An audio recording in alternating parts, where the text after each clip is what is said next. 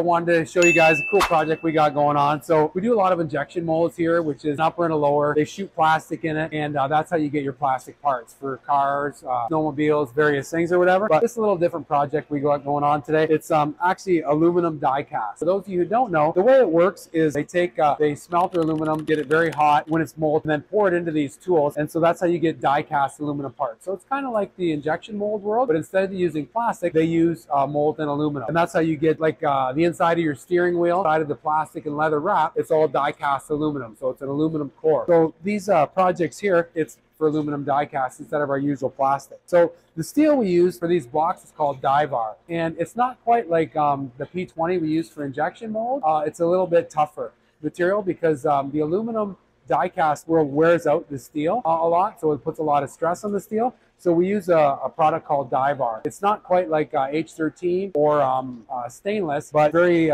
tough, and it holds up to the aluminum. Very difficult to machine, actually. So we machine these blocks. We got a few of them going on. This is a core and a cavity, or an upper and a lower, as they say. And we're making these a number of these for a customer in Canada. And so I just wanted to share with you a little bit of the project. We're using actually Rapid Holding Systems extensions to burn down into the deep cavity. So this would be our Rapid Holdings extensions and Rapid Holding Systems U-holders. We would make the graphite, and now we're burning whatever we couldn't machine. We're burning the deep ribs into the cavity, or stuff that we couldn't conventionally machine. As far as these faces on the front, if you guys have seen some of our other videos, we use these hold downs, and these hold downs are great. They're compatible to Schunk or FCS, and basically they bolt the blocks to our table. So we put these spigots into the blocks, and that's how we bolt them to our CNC machine. So they're not only good for the bottom or the top of the blocks to bolt them to the table, but we actually, for this particular instance, we used it for a side mount for the boring mill. So you take these M16 threaded screws, and you thread it in the hole, and there's a